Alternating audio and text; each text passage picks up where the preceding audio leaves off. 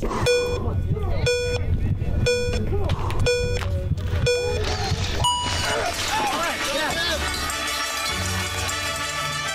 got 23 days to the 32nd Olympic Games and 54 days to the 16th Paralympic Games. And at this point, what can you change if you were going there to compete? Very little. Why? Because growth takes time. Crops take the whole life, 120, 180 days to mature.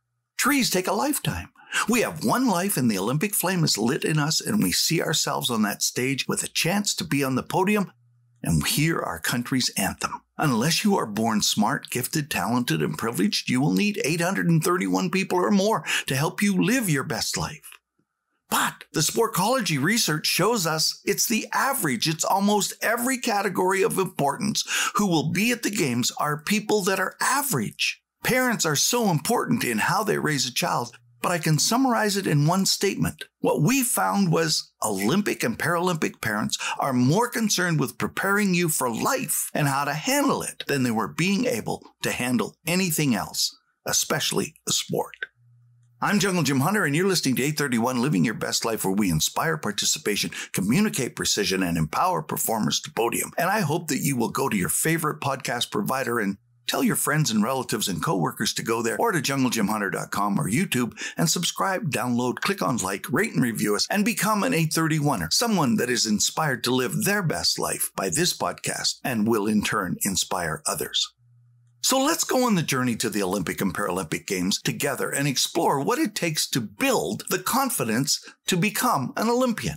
Where does confidence come from? What is it? How do we get it? How do we get more of it? How do we keep it? The word has 8 definitions, and I believe that we would all accept the fact that we need to have confidence to believe we could reach for the biggest dreams in our lives and become an Olympic or Paralympic champion, or a champion at whatever it is that you dream of doing. I was taught the origin of the word from Latin, and it is not about being confident that matters, but rather what we have confidence in. Recently, a survey was done asking people which would they rather have, stand on 2 feet of ice with confidence or stand on 2 inches of ice and have lots of confidence. The answer surprised me, and I am sure it will surprise you until you realize that we're all this way. The answer was the latter. Further research showed that we would rather have the confidence in ourselves and what we can do than in the thickness of the ice, the very thing that would keep them from drowning. The original meaning was to believe in or have faith in what has been made. You can have as much confidence in yourself that you desire to have as long as you have made it, what you can brag about or boast about that you have.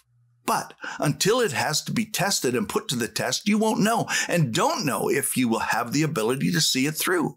You also don't know if you will be good enough until after you exercise it with all your abilities to see it through with your competitors. Let me try and demonstrate how I arrived at the place where I used a simple formula that works and may help you to develop your confidence. I was born to think when something went wrong or had to be done to ask, what's important now? In my mind, it became win. The word, W.I.N. What's important now? It puts you in the present situation that as you are living, it becomes the past. In other words, what you did in that present moment, as soon as it is done, it becomes the past. It didn't take me long before I realized I had to think then, do what was my best first response. If it worked and I solved the problem, I learned something that made my handling of it in the future even better. This meant if I did what's important now, that in that moment, that became the past. Acting upon it was better than stepping back and waiting for someone else to fix the situation, and as a result, I had the power to grow. Knowing I had the power to grow made me have confidence. Now can become the word own. You can flip the letters around, which meant I owned the moment, thus owned the problem. This raised my confidence even more, meaning whenever it happened again, I owned that challenge. Once owned, I changed those 3 letters one more time. That meant I was prepared for the future because I learned from the past, able to handle what happens in the present, and as a result, my future is already won. I know I'm fearfully and wonderfully made and have what I need to be all that I can be. So if I can grow by learning how to remake the challenges that I'm faced with, and as a result, I build confidence. I don't have to wait for someone to tell me how, but will seek to find the best of the best of the best to teach me how to have even more ability to face the challenges, thus building more confidence. If I do what's important now to the best of my ability and overcome the challenge, I own that challenge. The next time I'm faced with that challenge, I own it and my future is already won.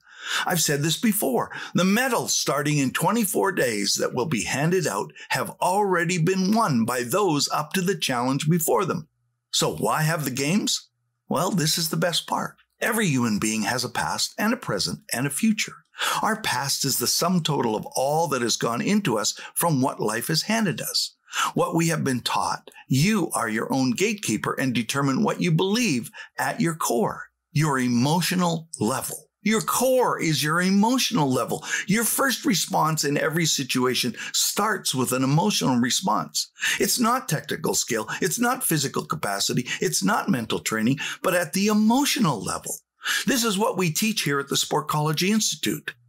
Every person in our life influences us and has an impact on that shaping. There is no doubt in my life, my parents were amazing, especially my dad. I love my parents and they sacrificed and gave so much, but they also gave me an emotional look and view of life. According to my dad, I was going to be a hockey player that went to the highest educational facility in the world, and this was all determined in his mind before the age of 10. Then I smashed my head on a cement floor on June 21st, 1963, and ended up in a coma for a long time. My parents were not psychologists, and there were none around in 1963, but my mom and dad had to prepare me for life anyway, so I had to start over. I loved ski racing and fell in love with it, and they let me chase it as long as I was growing, and I ended up on the podium 6.5 years later without going to school. I mean, by not going to school, well, I was there, but only temporarily until I made the national ski team and started traveling around the world. The challenge was met to become the best skier in the world, but as I stood in the start for the first race in the downhill, I hear my father's voice in my head. You'll never be good enough. You'll never be good enough.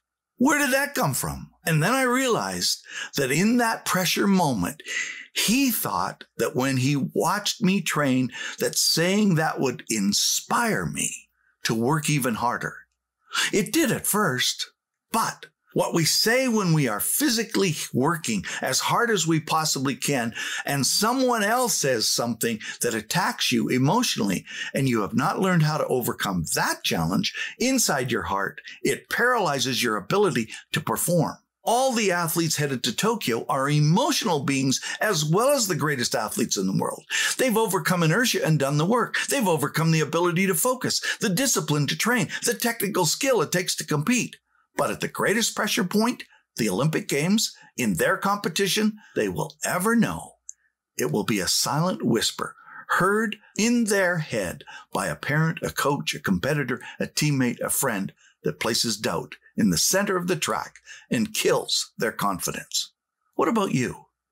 Where's doubt waiting to whisper to wash out your dreams? Where do you let those emotional feelings stop you from moving forward? I want to talk about it for the next couple of podcasts about how to build confidence. I want you to think about it and think about where your emotions take you. My quote for the day, to compete, you need to complete training spiritually, tactically, technically, physically, mentally, but most important, emotionally. Thank you for listening, and I hope you will have grown by the next time we meet.